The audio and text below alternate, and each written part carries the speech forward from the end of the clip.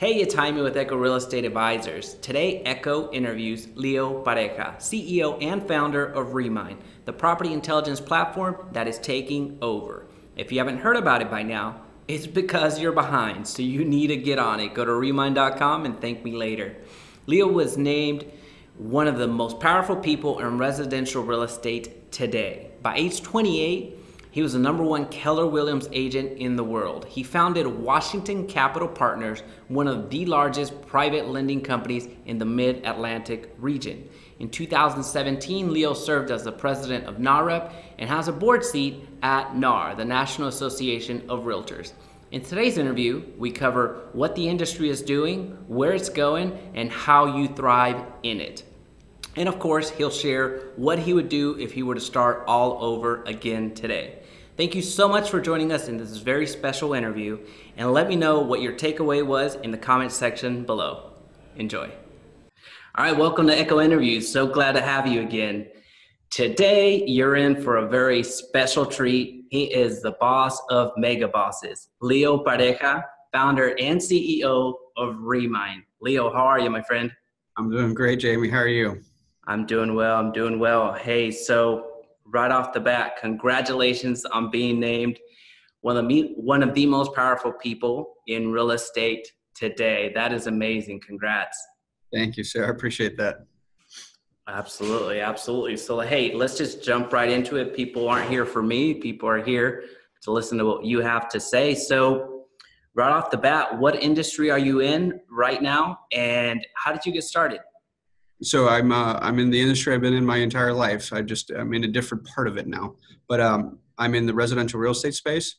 I got into real estate at 19 years old, sold real estate for about 15 years. Along those 15 years, I pretty much touched everything you can touch with inside of residential real estate, from selling it, buying it, flipping it, fixing it, holding it, developing it from the ground up. I did some commercial as well, and along the way, I started a private debt fund, and most recently, I started a software company that services that industry. Yeah, you've done everything. Is there a particular part of real estate that you really enjoy? I've enjoyed all of it. I think I truly enjoy the process. I would say as an entrepreneur, I love the process of 0 to 1, from nothing to creation. And I would say I'm probably not the best at operating it once I get it started. I go find people who are smarter and better at me at that. But I like seizing on opportunities, whether it's market or timing. I tell people all the time I'm not good at predicting the future. I'm just really good at being aware of my surroundings. And typically, if you can stop and take a really good inventory of your surroundings, you can see that stuff's coming around the corner, and most people are just too busy in the day-to-day to kind of take that in. And I've been fortunate enough to pay attention for the last 10 years and make some pretty well-timed pivots and take advantage of a next wave, if you will. Okay. So again, you're the founder and CEO of Remine. So a good amount of our audience, they're actually power users. And I'm going to guarantee that everyone watching has heard of Remine at this point. So it's actually a big part of this channel, to be completely honest with you. I think you've seen that from your end as well. But so talk to us a little bit about how the idea of Remine came about, and what did you do to kick that forward?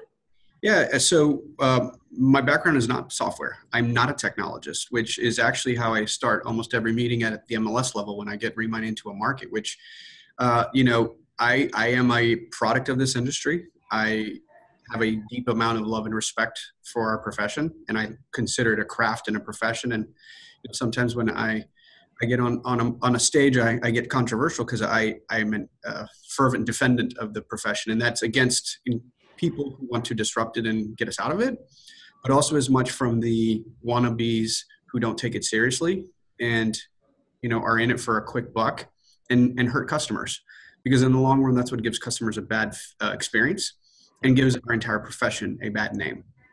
But the reason Remine was born is because I was frustrated.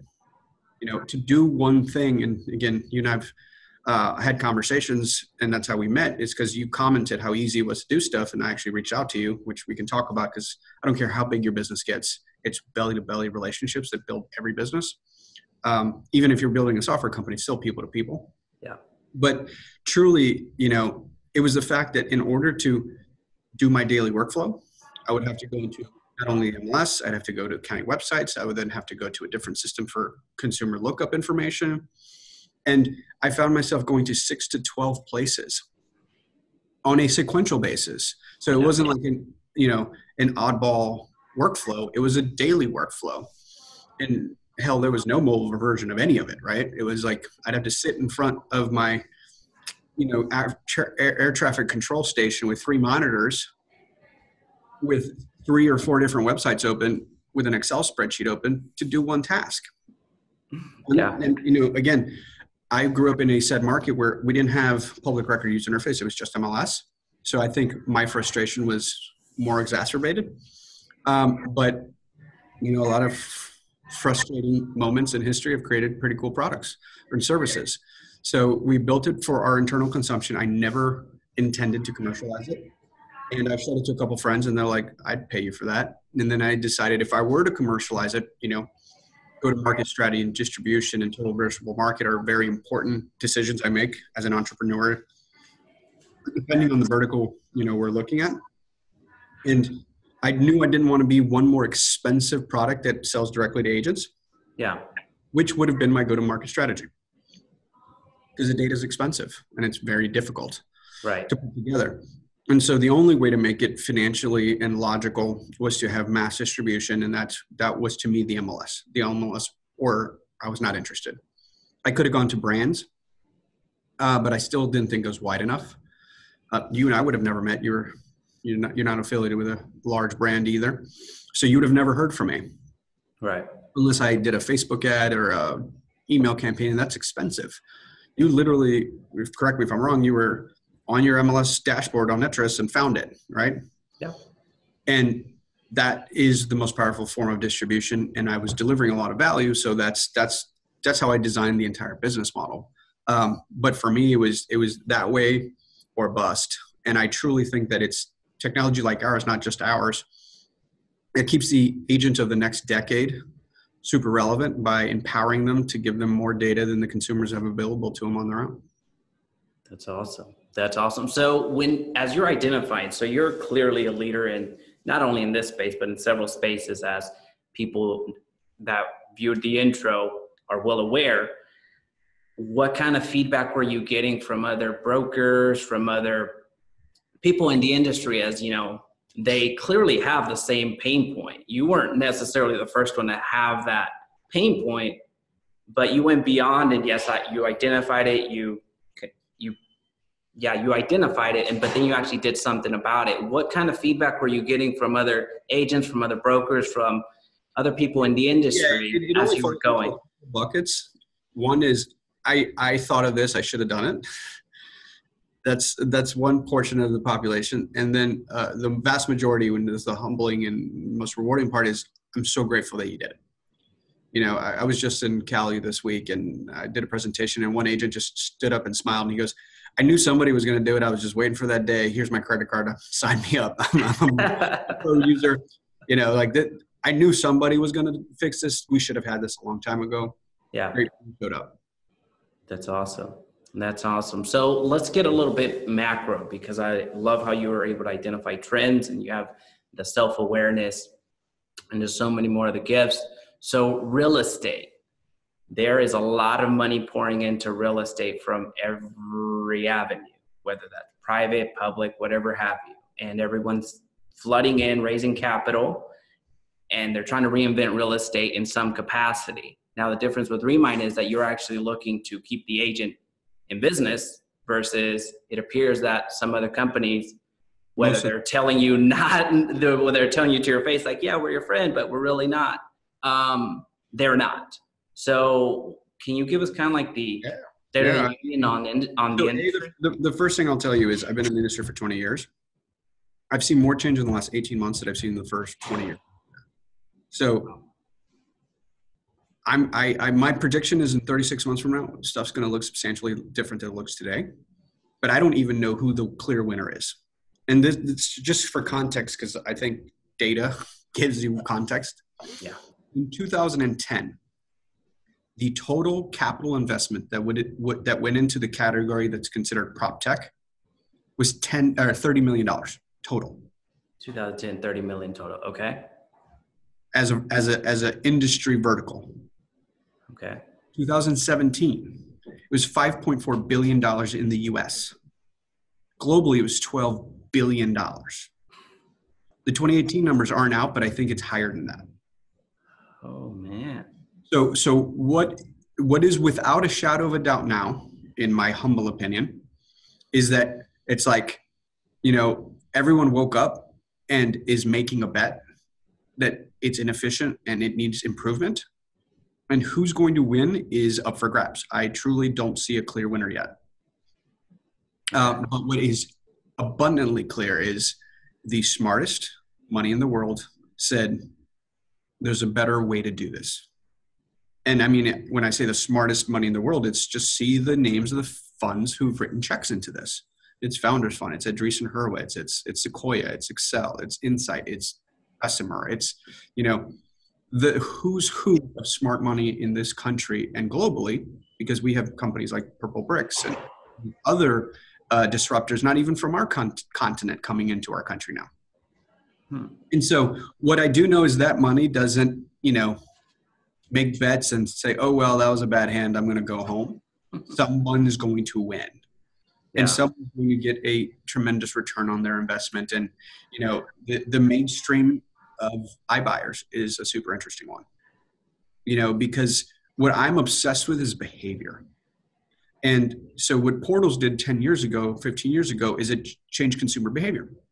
Yeah. And so consumers now start on the internet, right?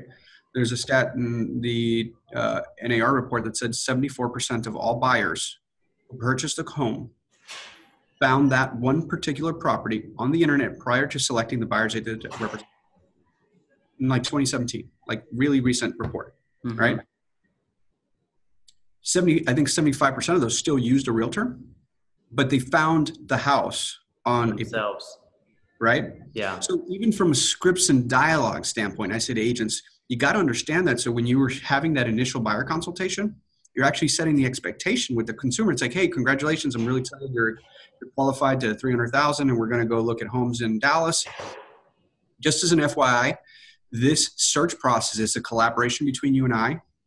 And don't be surprised, and most likely you're going to find the home we ultimately write a contract on your own. And it's your job to call me to then get you into the house. And really my job starts at ratification. And my job is to guide you as the expert of all the legal pitfalls, get you through the home inspection process, get you through the lending process, make sure no one takes advantage of you. And that's 80% of the value I bring to you starts at the time of ratification, because it's really negotiating that contract, getting your concessions, protecting you legally. Does that make sense? Right? By saying that, yeah, you remove hey, what actually do you do for that money? Right? I'd found the house. What are you doing for me? Right? Yeah.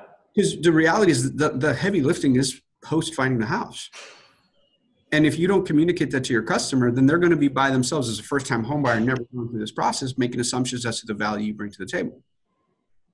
And I would say that most realtors don't actually do a good job of articulating the 80 tasks we complete during a transaction. Because it's kind of weird to be like, hey, by the way, I submitted this form. By the way, I did this awesome research for you and I protected you, right? We don't do that as a process. Right.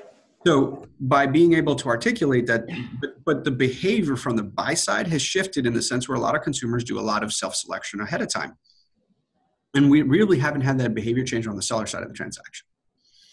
And I truly think that iBuyers could change that relationship where you go to a website first and maybe get an offer first before you decide to take it to market. And so that is something I'm watching carefully over the next 3 to 5 years. I think the more data that's available, it's going to exacerbate the haves and the have-nots from the practitioner standpoint, meaning the super agent, the mega agent is going to continue getting bigger and more efficient. right? Because there's just that much more leverage. Yeah. And it's going to be that much harder to break into the space. Really, So, it's going to be harder. I believe that because of the digital footprint that is now the barrier of entry. So our industry, whether by design or by accident, has a very low barrier of entry, which has been a phenomenal wealth creation tool for all kinds of folks. A lot of people in real estate, first generation immigrants, came from another career. The wealth that can be created in real estate as an industry is phenomenal and beautiful and kind of unparalleled in this country. For really like $400 to $600, you can get into our space and you can make as much money as you want. There's really unlimited. But the downside of that is you can also make zero. No one cares, right? And that's why we have half of the licensed population in this country that sold 0 homes last year. And what they have, I like to refer to as a hope certificate, not a real estate license. They hope somebody's going to trust them with a very expensive transaction, which is not a good consumer experience. But the more data has become available, not just like the kind of data I show you, but how consumers make business decisions. So I love it when I'm on a panel and someone's like, well, millennial behavior is this and boomers is that. I said, it's bullshit. It's human behavior. Yeah. I don't care if you're a boomer, a millennial, or like the Snapchat generation. The reality is if somebody says, you should go watch a movie, Jaime, you and I have pretty good rapport, but you may just jump on Rotten Tomatoes just to verify I have a good taste in movies. True? That's true. Even though I gave you a referral, you trust me, but you're going to verify my opinion. Right. And that's how we make decisions. So I was in LA all week on Monday through Wednesday when you follow me on social and you saw how quickly I moved through a city. The reality is I find myself in Chino Hills or Brea or Irvine. There's so many different neighborhoods in California that I actually didn't even book my hotel because I didn't know where traffic was going to leave me by the end of the day. And it was literally, I was finished at my last appointment. I said, at 6, I'm hungry, open table, what's the closest restaurant to where I'm standing? And I literally went, who's got the highest stars that has seafood? Yeah. Right? Yeah. And while I was eating, I was on the phone with my buddy who I was going to see in the morning. I was like, hey, I have to be at your office, but then I have to be down in Beverly Hills by noon. He goes, dude, stay where you are. Because I was literally going to drive down to Beverly Hills. It's like, right now it's 2 hours. Eat dinner where you are. Stay in one of these couple hotels. He gave me 2 names. Yeah. One was $200 more and they were rated the same. So I stayed at the other one. Makes right? sense. But I made these decisions, even though with referrals, with still some verification of data at my fingertips. Right. As it pertains to being a realtor. And forget what we do at Remine, which, could be argued is for very sophisticated agents who are taking their business to the next level. I'm talking about we'll never use predictive analytics and target market based on criteria. But if you want to be a realtor in this country right now, do you have Google reviews or Zillow reviews? Right? Do you have a lot of them? Yeah. Are you authoring that voice? Right? Because if you're not on purposely asking for happy customers to give you your reviews, unfortunately, the only reviews you're probably going to have is someone who's pissed off. Because it's human nature. People don't stop and say, hey, by the way, you're killing it right now for me. It's more, they normally only stop when they're pissed. Yeah. And if you don't have a system and a process to create screaming, raving fans that document it and create that digital footprint for you, because really an interview now starts on Google. I don't care if it's a job interview, a romantic date. I mean, it's not uncommon for us to jump on LinkedIn or social before you meet somebody. I do when I'm meeting a customer, a potential customer. I go on their LinkedIn profile, see where they previously worked, because as a salesperson, which I still am, even though I'm the CEO of a software company, because I'm evangelizing, whether it's to an MLS or agent myself, it allows you to build rapport fast. If it's like, hey, I see you went to Georgetown University. I grew up in DC. What years were you there? What was your favorite restaurant? Do you remember that, the Brass Monkey down in, I used to go there when I was 21. I met my wife there, blah, blah, blah. Yeah. Or it's like, I see you went to Michigan State. I heard that Detroit's had a huge turnaround in the last 10 years before. But it allows you to build rapport, and people at the end of the day do business with people they like. And so 100%. So when it comes to the future of our industry, and I didn't go on a tangent and forget what I was talking about. It's the fact that I think it's going to be harder and harder for you to break in because of the digital moat that's being created by the haves and the have-nots. So I'll give you a perfect example. When I was 23 years old, I was the number one agent in my office. I was doing about $20 million a year. Back then, people weren't doing the units we see now. I could walk into an appointment 10 out of 10 times and lose to the 56-year-old who just got into the business but wore a suit and drove a nice car because they looked the part. She or he would beat me every time because I was 23. I could barely grow facial hair, and I just looked like a kid, even though I was more experienced and talented than them in my industry, because there was no way for them to verify. Right. It was like, I'm the number one agent in my office. And the other guy's like, I'm the number one agent in my office. And agent number one something, right? Every single agent in the country is. My mom thinks I'm number one. But now that same consumer can go onto Zillow and look up your Zillow profile and 100%. See 68 closed transactions. And then they can see the other agent's 7 closed transactions, right? Towards the latter part of my career, someone could go on Zillow and, it only conflated one MLS feed, even though I participated in 4, but on one of them, it showed 1,800 closed transactions. I could theoretically walk into that listing appointment in jeans and a t-shirt and flip-flops. And my presentation be, Google me, I'll wait, here, sign the paperwork, I'm leaving. Because my reputation was verifiable by a third party. Right. And that is more important to consumers right now than anything else. So on that, there's a lot of agents, you just gave the statistic, there's a lot of agents that are struggling. So what's the biggest thing that you're seeing that they're doing wrong right now? So, this is independent of what, we were kind of talking about what we see happening right now with technology and the capital being infused. But right. The question you're asking to me is I've seen my entire career. And part of it is the industry's fault, because we've always described real estate as this like super flexible, easy way to make money, work on your own terms. That's all BS.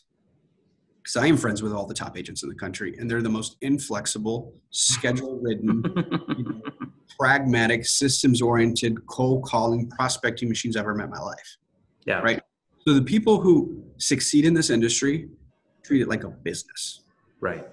Right. It's either your practice, which means you are a solo agent with a couple people, or you build a big team. And both are cool.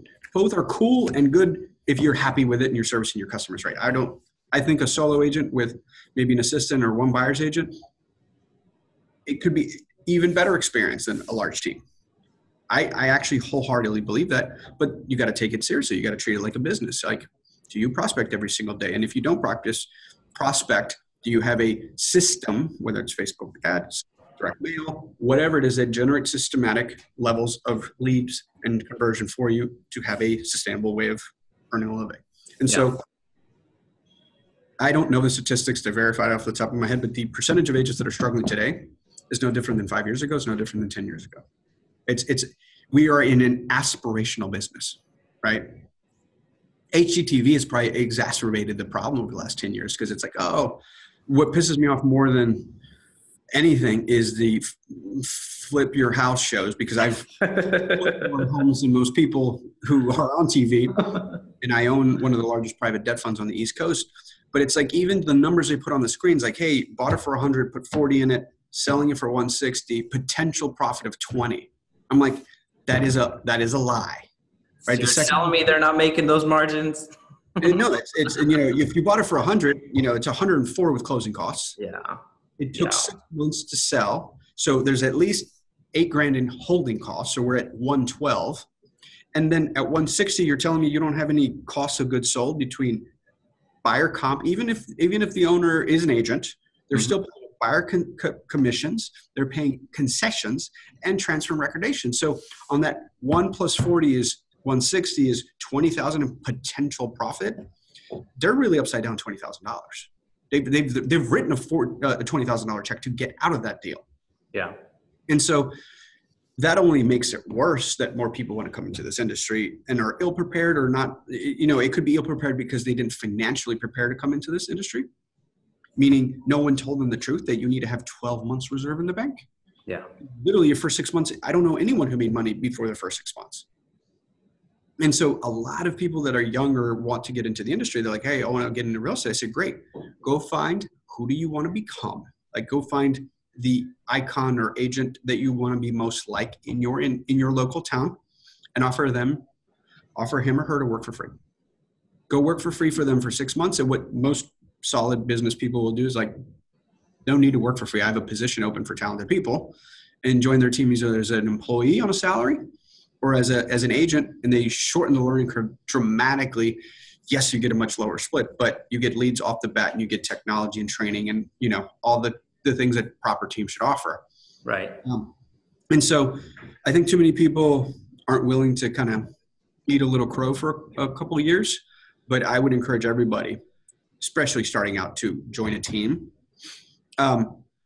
Especially like a legit team, because that's a whole nother subject we can go into. I think there's a whole category of teams that I refer to as gangs, because it's just a bunch of agents that kind of work together loosely to maybe get lower splits, but they're not a team. Like right. A team have a central place that is spending real money to generate leads in a systematic form and offer it with technology, systems, and processes and support.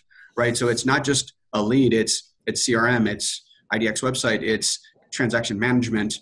And yes, you should get a substantially lower split than if you were the team lead, but you should be able to do 5-10x the volume. And at the end of the day, it's when I used to run a team, forget the split, but what do you want to make this year? If I hit X, are you happy?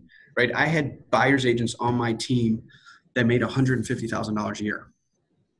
My primary listing agent, when the last year we were in business, made like $250,000 with no overhead and no risk. Right. That's a good deal. Yeah. Yeah. Right. So what would keep those after 7 years? But, we are living through an interesting time, and everything in life is a cycle and a phase. Right now, post financial crisis, I would say from 2012 and on, we've been living in this age that glorifies entrepreneurship. And I get pretty pissed off about it sometimes, because I see a 23-year-old have an Instagram profile that says they're a business coach. Mm-hmm. You're not qualified to be a business coach or an expert.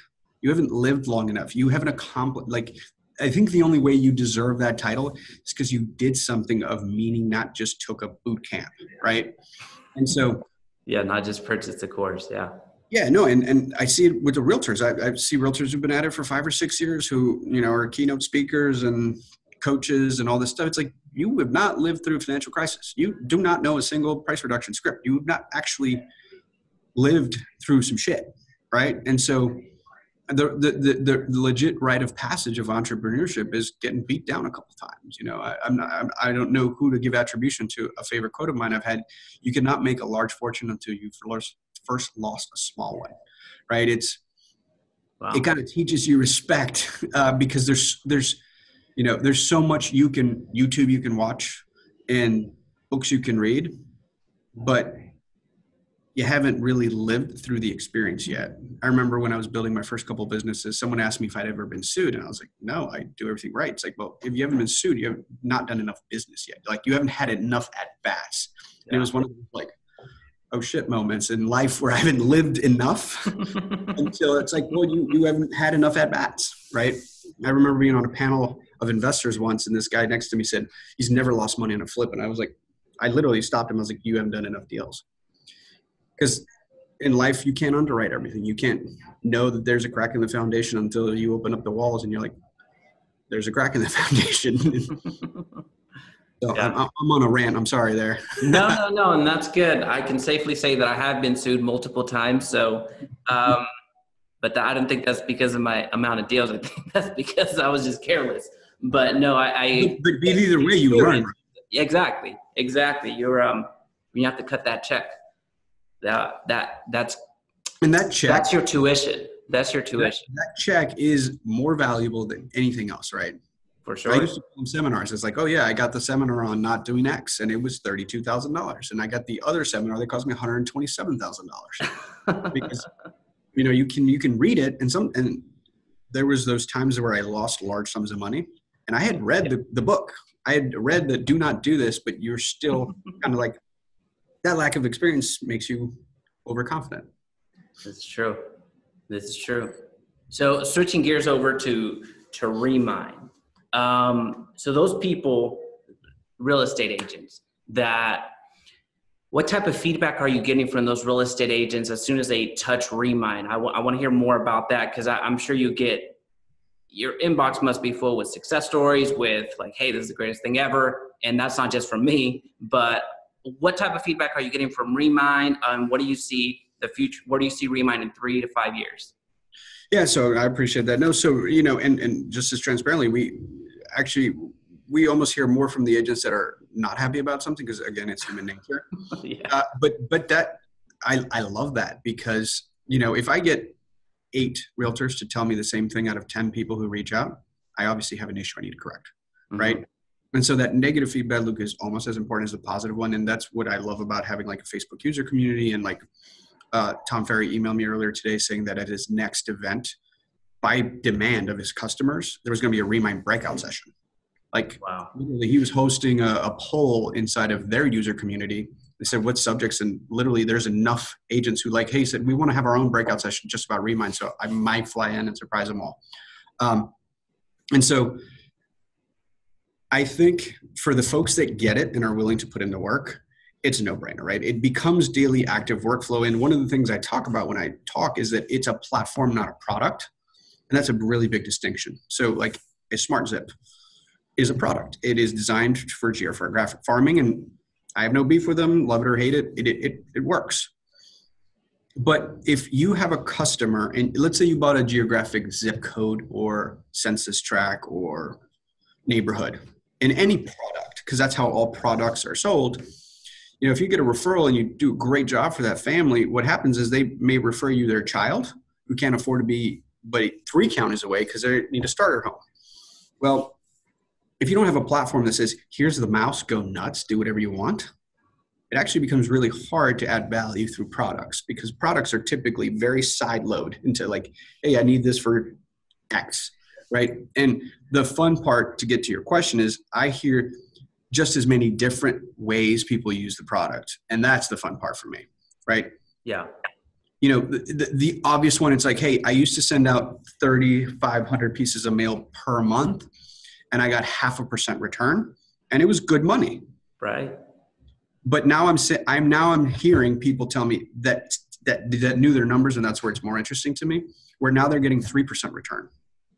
They're maybe spending the same nominal dollars, but they were able to, instead of sending out 3,500 pieces, they reduced it down to 600, right? Yeah. And instead of sending a 6.5 by 5 card, now they're sending a color letter, right? Because it's way more targeted. I had an agent in Southern California call me, who's a good friend of mine. And he just said, he's like, I now got it down to, for every 168 letters I send, I get a listing. I was like, wow, right? And he said, and I was like, well, what do you send them? Because I love to know that stuff. He's like, you're going to be embarrassed when I tell you what I send them. I was like, just tell me.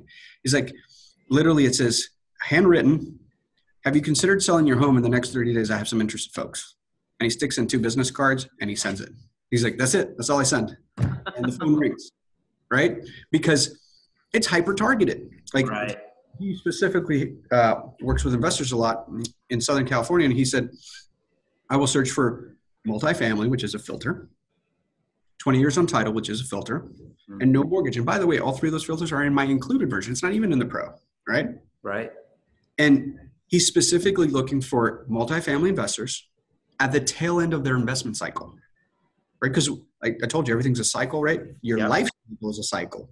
So these ladies or gentlemen have had an asset for 20 years and specifically looks for no mortgage and on title for 20 years because that asset from an IRS standpoint is fully depreciated. Meaning when that seller sells that property, they're actually going to get a big old tax bill, right? Because they took the depreciation on the property as well. So in their pitch, they've actually said, can we seller finance the building? Which reduces the upfront tax bill for the seller, creates cash flow for the seller, which they literally trade tenants and toilets for a first deed of trust position on a property they know. That is a deal most investors will do, right? All day long. Well, I'd much rather finance a building I know inside and out and make you put 20% down. And if you don't pay me, I take it back. Good deal, right? But interest payment is way better than collecting rent, especially in Southern California, right? Yeah.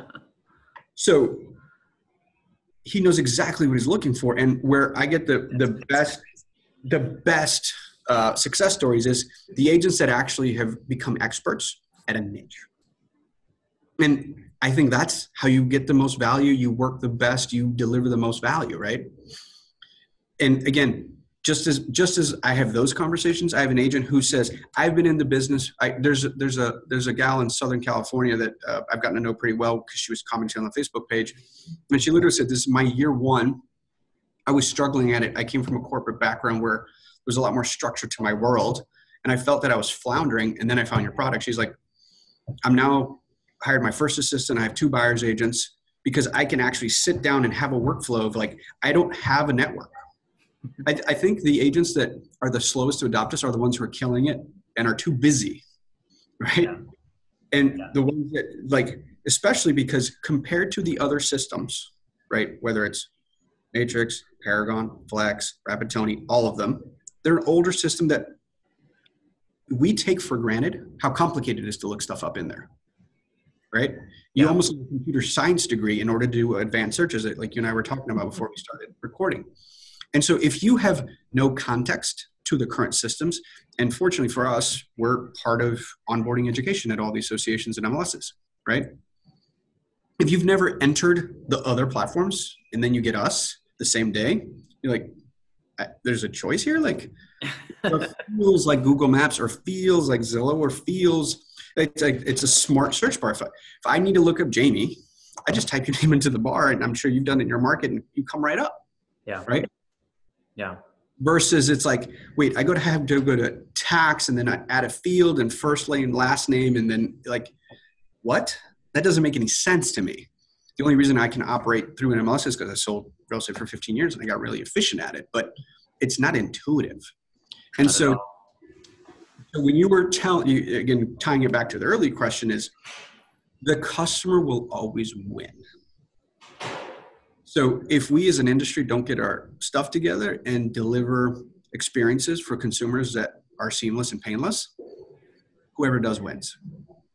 And so like, I think a lot of the innovation that is coming and needs to come is in the mortgage side, right? Something you and I can't control as realtors, but compare the mortgage experience in this country to any other transaction we do. It is literally asinine. Yeah. So I refinanced our house recently. A year ago, we got a 30-year fixed mortgage, and I had not done a mortgage since pre-crisis, right? Yeah. I mean, I recently had a vasectomy and I was awake, and that was less painful than getting a mortgage. Because it is embarrassing. It like you bare your soul, right? Then you have a stranger tell you that you're not good enough because some stuff that happened 7 years ago.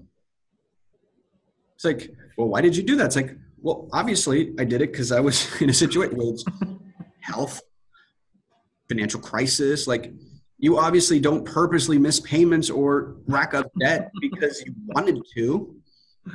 And if you look at the data, like Rocket Mortgage by Quicken Loans, when it launched in 2016, I think it was after the Super Bowl, within their first 11 months, they did like $7 billion in business. Yeah. And that app was launched as a retention tool to defend their portfolio. It was actually not launched as a purchase tool. It was like 60% of the transactions ended up being purchase. Really? And more millennials. And when JD Power and Associates did a survey of it, they said, why? And they said, because it was anonymous and painless.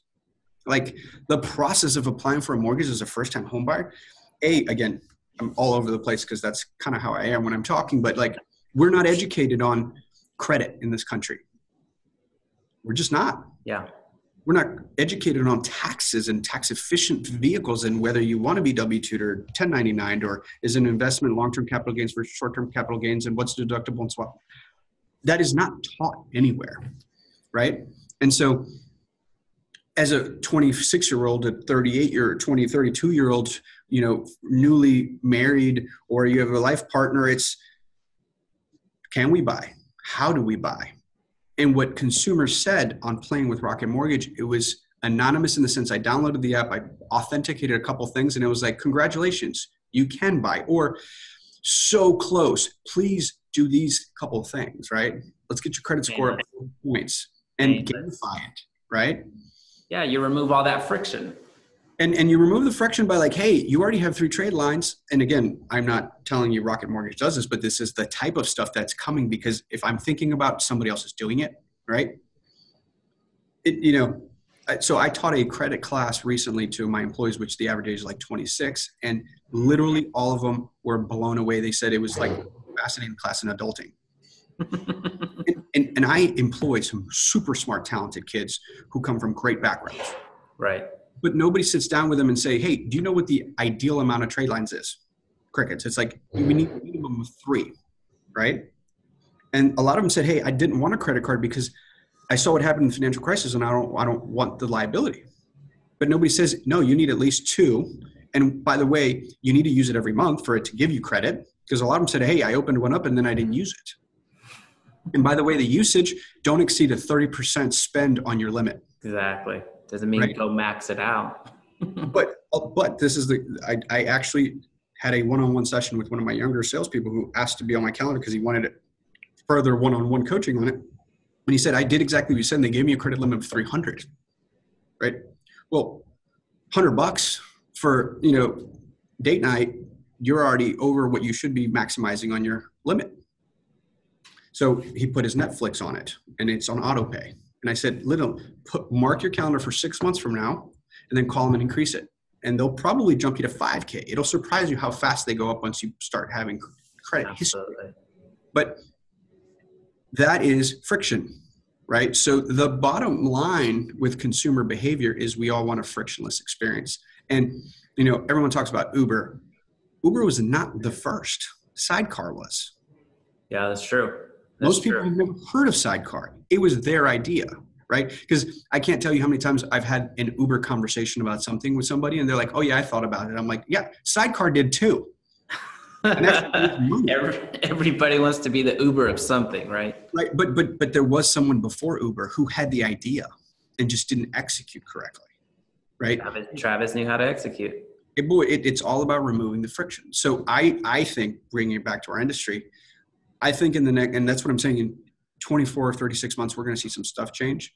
So like you've read that mortgage lenders are in trouble because the yield premium spreads are compressing and, with the rates going up, refis dried down. What is happening as a byproduct is people are trying to squeeze out efficiency and they're doing it through technology.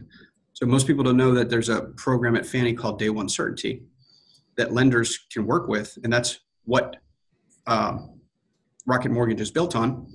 That is a seamless mortgage process where you're literally going through DU and getting a legit approval within 7 seconds. And the way they're doing that is, for asset verification, you're actually authenticating your Bank of America login and the computer is verifying, yep, they have the assets, right? Yeah. And then you authenticate paychecks. Yep, they have the income.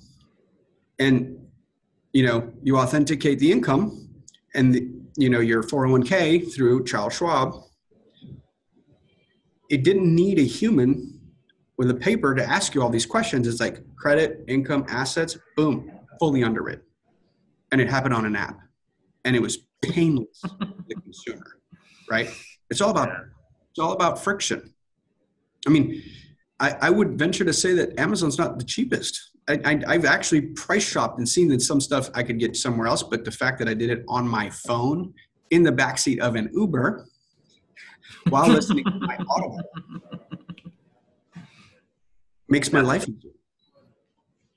No, so I tell everyone, if you're not, and I think the biggest fallacy that marketers do and salespeople do is, well, how do I get to that person? Stop asking yourself, how do you consume? How's your life easier through a process? And are you doing that? So, one of the reasons I'm such a proponent in Remine is if you just bought a house 6 months ago, I don't want a flyer that says, do you want to sell your home? I love this home. I just got here. I'm 8 years in. My kids are big. I might be more interested in selling my home. That's, some markets got decimated during the financial crisis. And there are markets within an hour and a half of DC, where my brother-in-law lives, where the peak of those homes sold for 800,000. Okay. They went down all the way to 400,000. Yes, 50% off peak. And they've come back to like 650, right? Yeah. But if I were sending mailers, a lot of times you will do, you'll go into our app and go 10 plus years.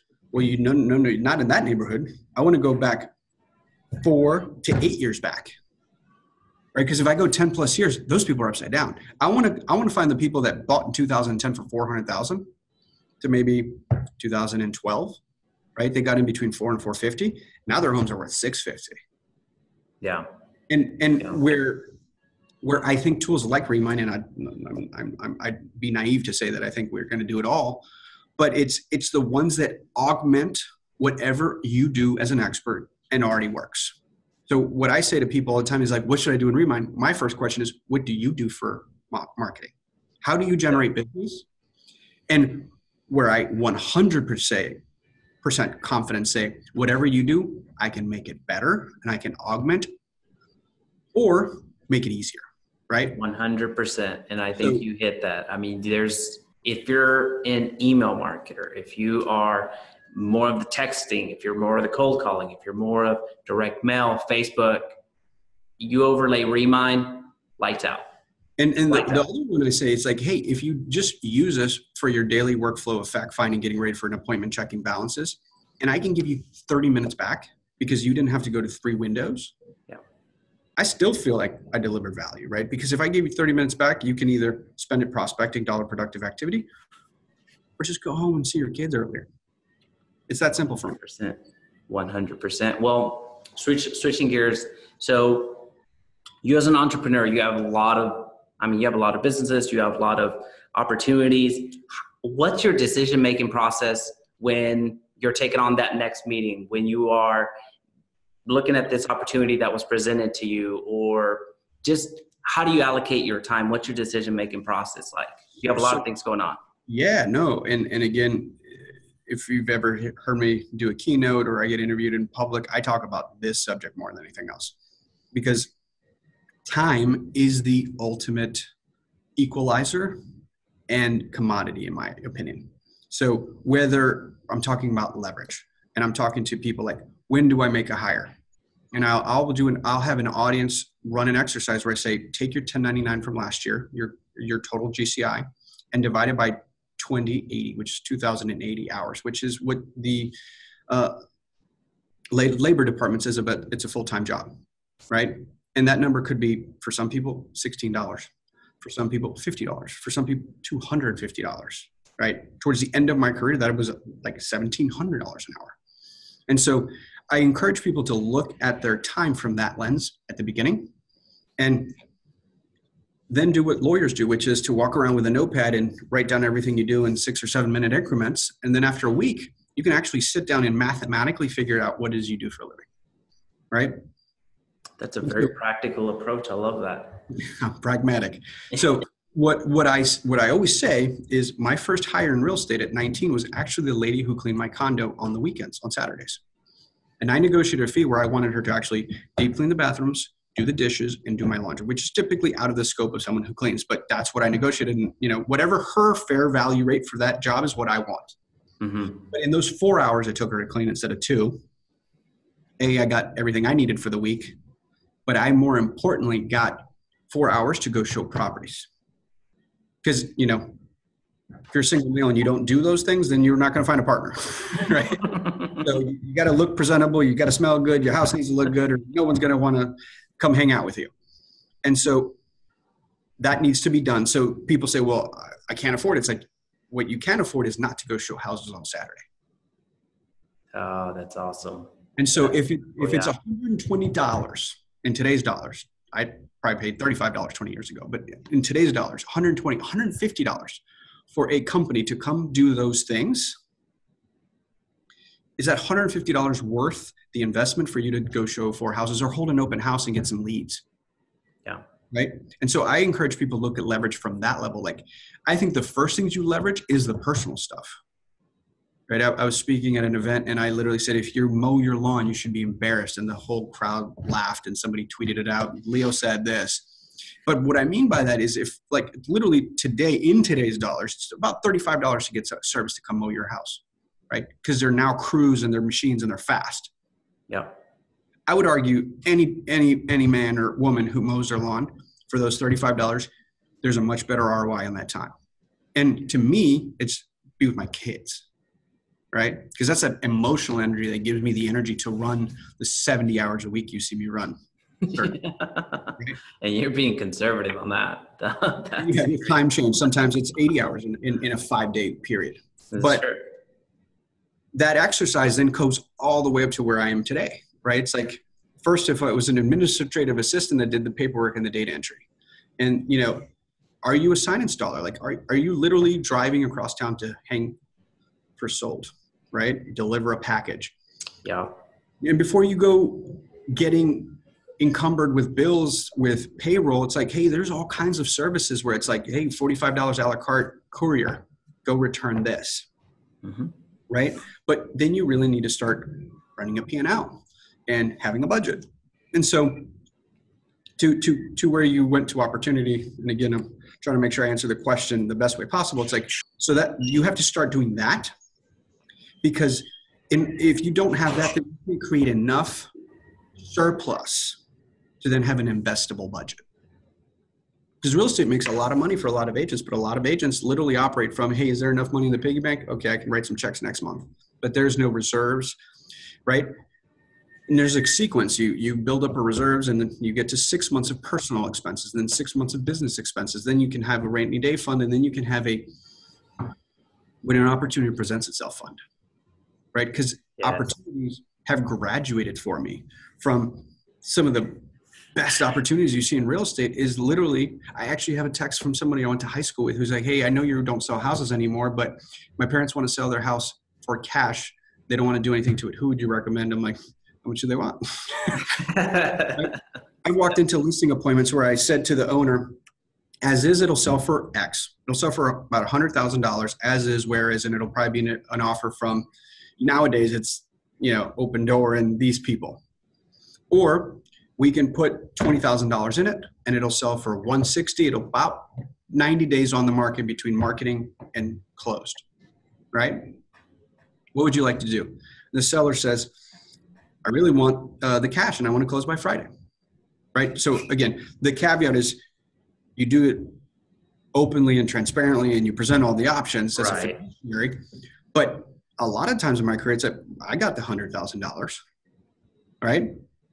And you gave the best experience to the consumer because that's what the consumer wanted. Boom, I bought the house, I put 20 in it, I sold it for 160, I netted $18,000 after closing costs and commissions and all that fun stuff. Yeah. And my 100 became 118. And then I went back into my piggy bank. And 118 becomes 186. 186 becomes 257. So the reason I'm saying that to you is Remine started as an experiment where I probably spent $600,000 of my own money before we even decided to commercialize it. That's so powerful. That's so powerful because I mean, when we had spent $600,000 on the experiment that was then Remine, it was purely for my consumption. And it was worth it. And it absolutely was worth it for you, right? For me, I was prepared. And when I realized that people would pay for it, then I went and raised outside capital and we capitalized it and it became its own entity. And, you know, I decided to make now the time investment of I'm willing to walk away from my real estate businesses to go pursue this opportunity because it's this big. But what I have been accused of a bunch of times in my life is being lucky. And lucky because I either saw the opportunity, but most of the time it was I was able to take advantage of the opportunity. And that's where I think that's if you don't have either the knowledge, and I'm not talking about college degree, just like being hyper aware in reading and following trends to pounce on an opportunity where it's like, yeah, this is the way the world's going. I'm going to start running in that direction. And by the way, do you know how to outrun a bear? I don't. I just have to outrun you. That's true. That's how markets shift, right? I don't need to actually outrun the bear. I just need to outrun you. And so if I can run faster than the crowd over a 20-year career, I've been able to substantially take advantage of opportunities. And that is a combination of, having a good knowledge base of my surroundings in the industry I want to be an expert in, but also then having the discipline in my personal and business life to create these buckets of capital that when you see an opportunity, you can capitalize on it and not think twice. That's beautiful. That's beautiful. Well, last question. Again, thank you so much for just being so generous with your time. On the last question, it's my favorite one because it's very action-based and you yourself are just action, action, action. So if you were to hit the reset button today, if you needed to start all over again today, and I'm going to switch it up. That question all the time, by the way. Oh yeah? No, that's perfect. Perfect. But we want to make sure that we help out those agents that are struggling right now, just across the board, or people that are already high producers that want to get to the Leo level. If you were to restart again today with the same knowledge set, with the same tools, including Remine, what are you doing the next 7 days? So can I answer it differently? Because I like the question, but I said if I were to start over again, okay, my philosophy is R&D, which is rip off and duplicate. And where I didn't do it at the beginning, so that is how I would start today, but this is actually how I operate going forward on everything. Okay. Because anytime I want to do something. And so, and really the question you're asking me to answer is kind of timing specific, so that I don't get as excited about that, because to me, it's like an evergreen piece of content of feedback, which is market shift. So whether it's your focus on REO or investors or retail or probate, find someone who's crushing it at a high level. Okay. And call them and say, can I come visit you? And if they say yes, but you must wire me $1,000, $2,000, $10,000 for my time, and you can verify they're an expert, pay the money. And if they don't ask you for money, make the investment in time and money, because you're going to spend $1,500 on a plane ticket and hotel and, a couple nights. You better take them out to dinner and feed, do something. They're gracious enough to give you time in their office. Yeah.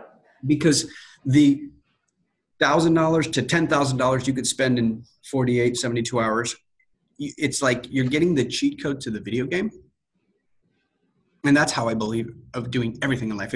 When someone's like, hey, I'm going to try Facebook advertisements, it's like, well, you should probably go spend some time with Jaime, because what I don't want to pay the tax of learning. Learning is expensive, because trial and error, as you've learned, can be very expensive if you're buying ads or spending it on postage. 100%.